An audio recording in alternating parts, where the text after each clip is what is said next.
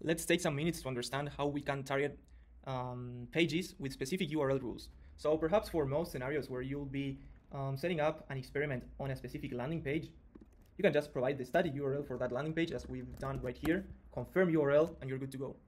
But in many scenarios, the rules you need to set are a bit more complex.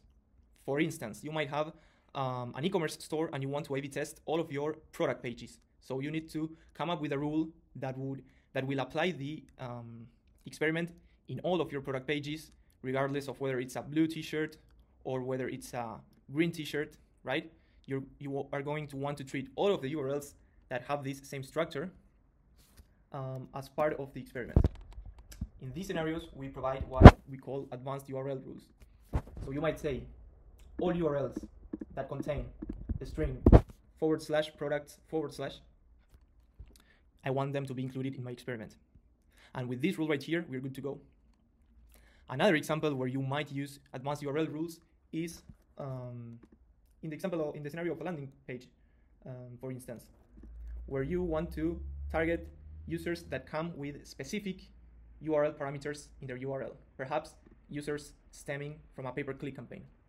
So you might say, I want to target all pages where their path exactly matches a / home pages. This is my home page, right? I'm at the base level of my website. The path for this is an empty / because I'm not nested inside, say, sign in. I'm at the root level. So I'm going to set up an experiment for this page. So for that, I'll say exact match for the path only portion of the URL is going to be a /, and I want my query parameters to contain UTM source Reddit. This allows me to set up an A/B test specifically for Reddit. Or you could use this criteria the opposite way. You could exclude people with certain UTM parameters. So let's say I don't want any of my Reddit visitors seeing this experiment. So for this, I'll say query parameters containing UTM source Reddit are excluded.